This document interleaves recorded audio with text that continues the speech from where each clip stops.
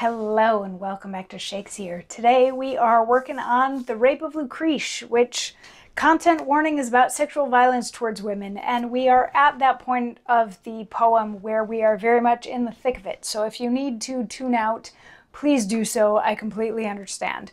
But if you want to hear these next couple stanzas, today we're going to take a look at stanzas 73 to 76, which Sextus Tarquinius has made it to Lucretia's bedroom. While she was asleep, he was very turned on, so he grabbed her breast. She woke up and was scared and was like, "Why are you doing this?" And he's like, "I'm doing this because you're so hot that I can't. And I know how bad it is, this thing that I'm doing, but I can't stop doing it." And stanza 73 picks up with, "This said, he shakes aloft his Roman blade, which, like a falcon towering in the skies, coucheth the fowl below with his wings' shade, whose crooked beak threats if he mount he dies. So under his insulting falchion lies harmless Lucretia, marking what he tells with trembling fear, as fowl hear falcons' bells. Lucrece, quoth he, this night I must enjoy thee. If thou deny, then forced must work my way, for in thy bed I purpose to destroy thee. That done, some worthless slave of thine I'll slay, to kill thine honor with thy life's decay, and in thy dead arms do I mean to place him, swearing I slew him, seeing thee embrace him. So thy surviving husband shall remain the scornful mark of every open eye.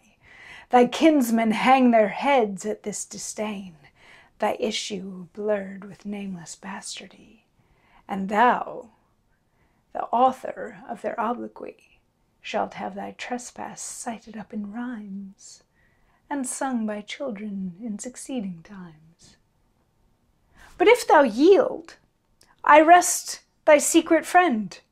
The fault unknown is as a thought unacted, a little harm done to a great good end, for lawful policy remains enacted. The poisonous simple sometimes is compacted in a pure compound, being so applied, his venom in effect is purified.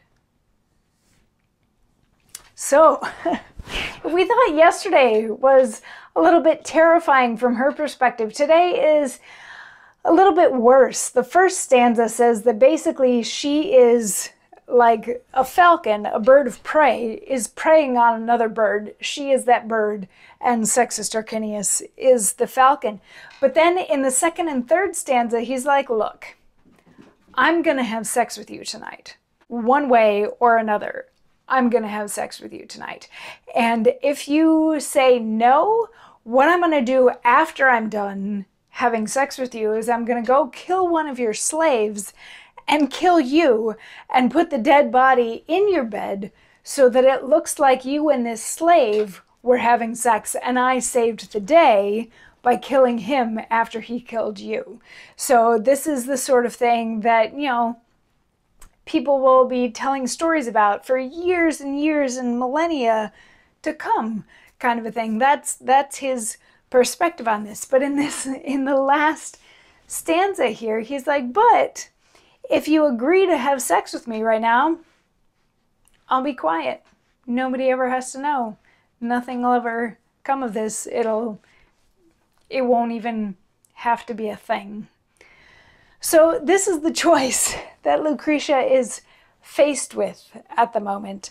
Let him, this man who is not her husband, to whom she is very faithful, have his way with her and be totally silent about it, or resist, get killed, and then be set up in the afterlife or post her death to look like she was doing things that she should not have been doing. So it's really a lose-lose situation for her at this point. And I mean, if you want to talk about nefarious dealings, maybe kudos to Sextus Tarquinius for coming up with such nefarious purposes, such nefarious things. It seems like he's covered his bases at this point. She can't really say no, but that's kind of the point of rape, and that's what he was there for. So anyway, if you can stomach it, I'll see you tomorrow for more.